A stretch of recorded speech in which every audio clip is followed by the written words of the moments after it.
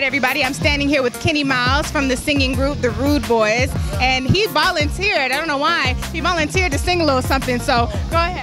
It's written all over your face. You don't have to say a word. That's it. All right. Thank you for doing that. I totally put him on the spot. So tell us, what brings you out today? Oh, wow. I had to support the cause. I had to definitely support my girl, Kim Toomey. Thank you for calling me out to do this. I always, we're always looking for something to do, especially something that's impacting the community. And we just hope that celebrities are getting together. We're going to make an impact. We're going to meet and greet and all that good stuff. And we're going to make some changes here in Atlanta. I understand that. So are you running today? I am hoping to stand on the sidelines. I will run, but I'm not really in a good shape to run. But if they ask me to, I'm going to jump in. You want to coach? You rather coach? Yes, indeed. Yes, indeed. Yes, indeed. So can you tell everybody, what are you working on now? Right now, the Rude Boys is working on another project.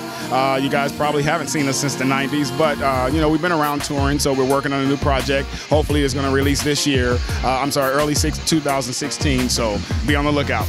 All right, well, thank you for stopping by and speaking with us. Tell everybody where they can find you at. All right, well, you can find me at Keni Myles, that's KeniMyles.com, Instagram. Of course, you got to check out my group, the Rude Boys, and that's the real Rude Boys at Instagram, Twitter, all of the good sites, stuff like that. All right, sounds good. Thank you so much, Myles.